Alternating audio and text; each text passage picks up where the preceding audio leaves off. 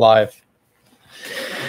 Hey guys, Ron from Ronald Law, and today we're going to be talking about a very important topic, and it's really just updated by the news. If you've been around commercial real estate or if you've followed what's been going on, you know that Sam Zell, the billionaire extraordinaire real estate mogul, has died. He was 81.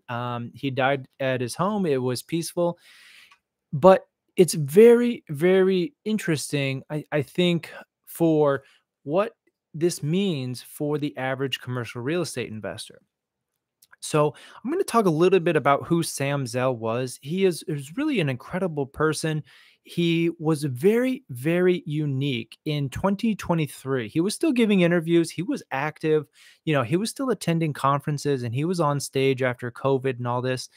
But what he was known for was buying distressed properties. And, he was the grave dancer, they said, because when things were at their worst, when income was down, when the tenants were all gone, he would come in and he would buy these properties. Not only would he buy one or two or three, he would buy a nationwide portfolio, and he would buy at the bottom of the market and he would rebuild things and sell at the top. I think it's that prototypical buy low and sell high. But the problem was he was buying when everybody else was scared, not just scared, but petrified. And people would say, there's no way to make money here. This is a dead piece of real estate. And he would say, no, I think it's an attractive basis. It's an attractive entry price.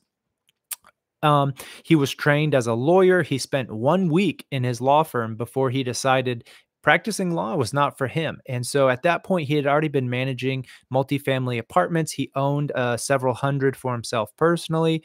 And with an investment from one of the partners, he very quickly grew into multifamily. And again, he bought and sold thdon't before they were sexy. So a lot of his criticism, again, I don't know if it's fairly. I think it is what it is. If you're doing something large, if you're doing something important, there are going to be critics. There are going to be people, detractors that don't like what you're doing. And I think that one of the messages beyond just, the temporary or the fragility of life, that we should live every day to its fullest, put the finishing touches on your life. This is my stoicism philosophy coming in.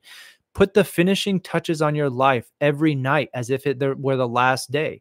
If you wake up the next morning, consider it a gift. You could have ended your life last night. And it's a very powerful way to live your life as if you're dying. And I think that unfortunately for a lot of us, people's death brings that to the forefront, and we are reminded of how temporary our time is, and whether we enjoy working for that boss that is, making your life miserable.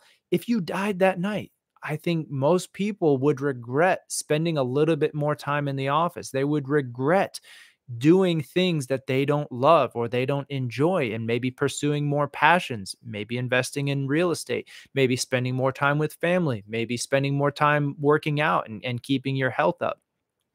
But that is something that somebody's death, and certainly, somebody in the industry as large and well known as Sam Zell, it brings it to the forefront. And I think it kicks a little reminder, and we get a little bump in how we view our time, and realize that on this earth, it is the only thing that we have. It doesn't matter if you have money. It doesn't matter if you have all the material possessions. The only thing that separates, or that we have in common with other billionaires, is time.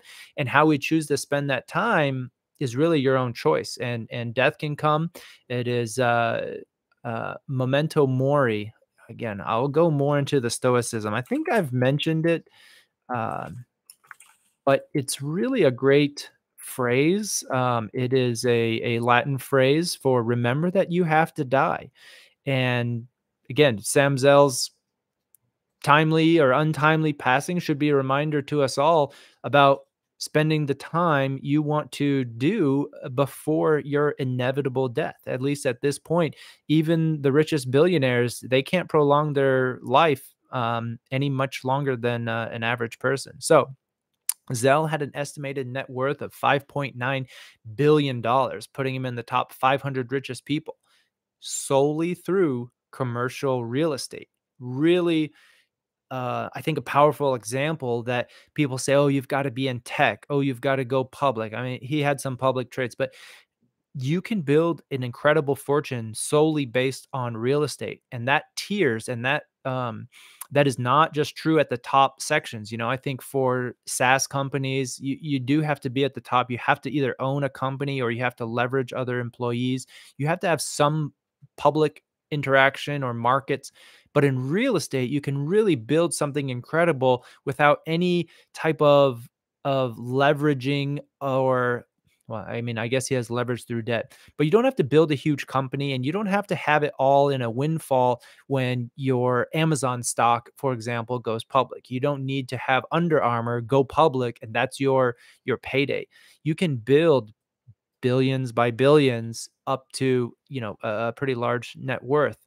Um, that said, he was very unique in 2023. He was a straight talker. Yeah, that was his book, Am I Being Too Subtle? He wouldn't hesitate to drop F bombs. He would criticize the younger generation for what he perceived as their shortcomings, but he would tell it to you straight. And I think it was very refreshing in the political world that we live in, where people are constantly trying to be all things to all people to grow market share and make more money.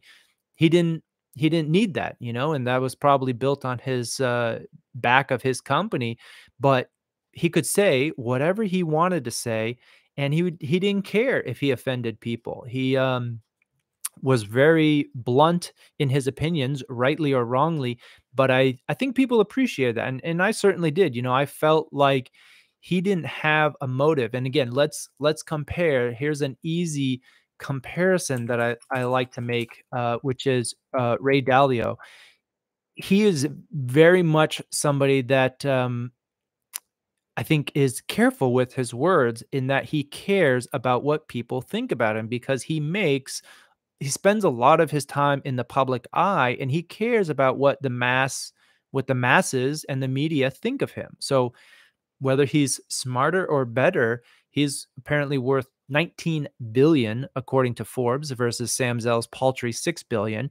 And if you're just looking on a very weird objective scale, Ray's approach to finesse the markets makes him wealthier. He obviously played in different areas, and he made different decisions. I don't know who's smarter, but just on those two metrics alone, you could say, oh, well, Ray, you can triple your billions if you are careful and if you are very thoughtful about your words.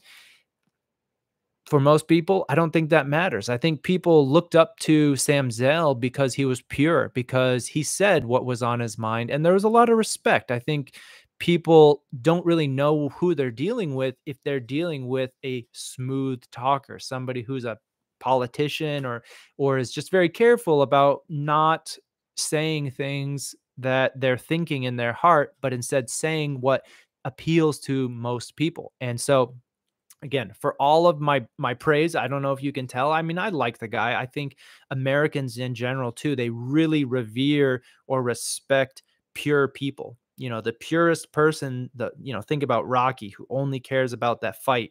He doesn't do anything else. Think about the football player, Blindside. He's a kid. All he does is play football, and that's his life. People really revere that. And Sam Zell was that same way, in sense of he's pure to himself. He doesn't owe anything to anybody. He doesn't care about your opinion of him. He's going to say what he wants to say. But let's talk about some criticism. And I think it's fair that you're going to get criticism. I don't think anybody gets to be a billionaire without stepping on some toes.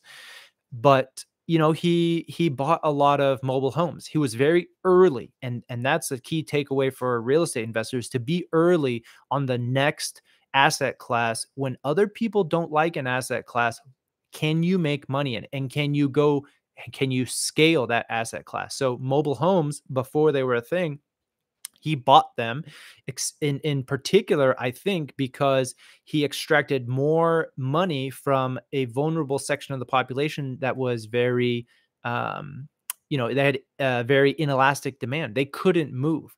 And this was a quote. He said, "What I've found is the customers are stuck there. They don't have the option. They can't afford to move the trailer. They don't have 3 grand. The only way they can object to your rent raise is to walk off. But that ends up leaving the trailer, in which case it becomes abandoned property. You recycle it, you put another person in it. So you really hold all of the cards."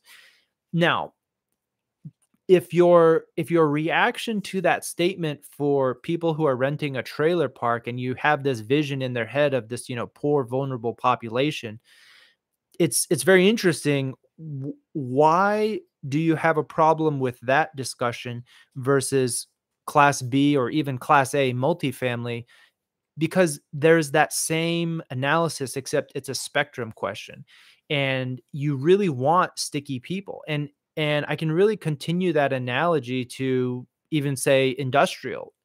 If you have a large build out, if you have a custom TI package where the tenant is going to require $400,000 of custom equipment, and they may ask the landlord to pay some of that, they become a sticky tenant. And let's reread the quote. "What I found is industrial tenants with large build outs are stuck there. They don't have options. They can't afford to move their equipment." This is manufacturing. They don't have $300,000. They're a business. The only way they can object is to walk off, and they leave their equipment, in which case it becomes abandoned property, and you recycle that equipment. You put another industrial tenant in it. So you really hold all the cards. That is true for all landlords, for anybody who has elastic tenants, and everything is a spectrum. So I guess I'm coming full circle again to praise the man, present a slumlord opinion of him, but I really don't think it is. You as an investor shouldn't worry about other people are doing. You can only control your own properties, and you choose to treat your tenants with respect, with dignity. You choose to be fair and, I think, reasonable with them, and have a long-term mindset with whoever your tenants are. And that's the most that you can control. So I really want to kind of um, conclude this podcast. I think I have waxed philosophically on a lot of different points, things that are really interesting to me. And at the end of the day, these are going to be things that help you sleep at night. Whether you make $1 billion in commercial real estate, or you make $100 million, or you make $1 million, you have to make choices with the tenants, with your rent increases. But you owe a duty to yourself, to your investors, to really extract the maximum value from your property. And that's really just, I think, a fundamental assertion, because you have a duty to extract the maximum income so that you have control of the assets to reinvest into the property, to maintain those fences, to regrade the parking lot, to paint the exterior of the building, things that don't necessarily move the needle, but all factor into that pride of ownership. So that's it for this what is it, with third or fourth in episode of the podcast. Thank you guys very much for listening in. Sam Zell's passing was untimely, but hopefully it can be a reminder, and hopefully a longer lasting reminder, to chart your day, but put the finishing touches every day as if it's your last, because eventually that will come true. And I think we can all benefit from his passing and the lessons for real estate and life in general. So smash that like button, and we'll see you next time.